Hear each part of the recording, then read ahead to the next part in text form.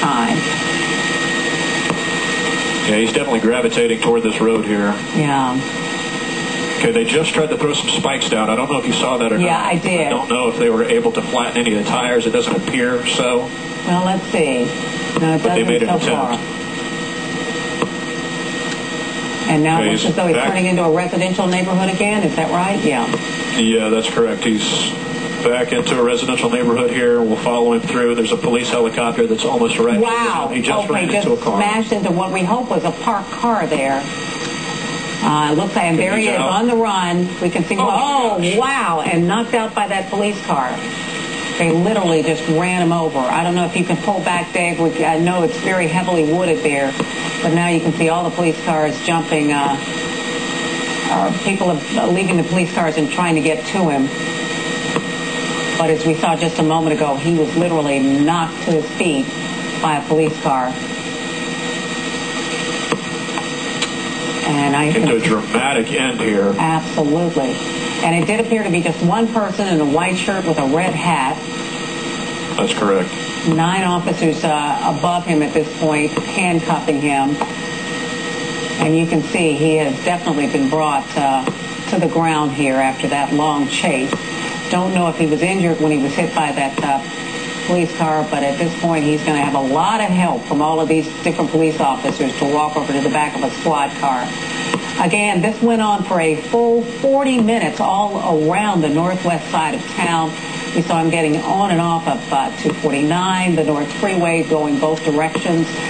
Certainly Bammel North Houston, often traveling on the wrong side of the road at a very high rate of speed.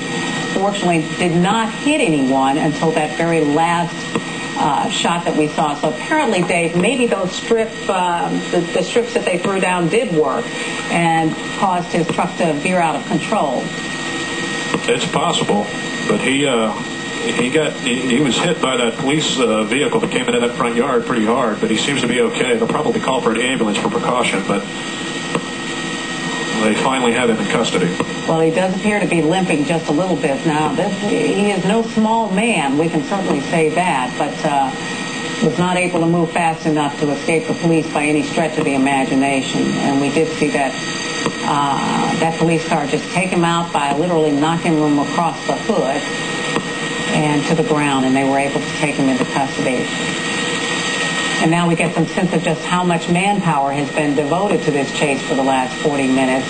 We're told not only Houston police officers, but also county officers involved in the chase. And as we pull back, we can see, 8, 9, perhaps 10 officers. Now, this is how it ended just a few moments ago. If you were watching, it turned back into a neighborhood just off of Bammel, North Houston.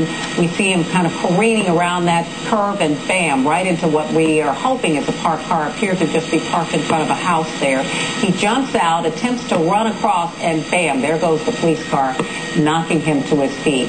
And that's when all the other officers moved in to take him into custody to handcuff him.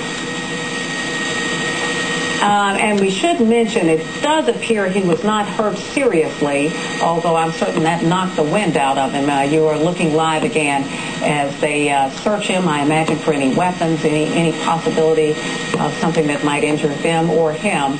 And you can see all of the officers that were involved in this chase, both Houston police officers as well as county officers, as we bring this police chase to an end.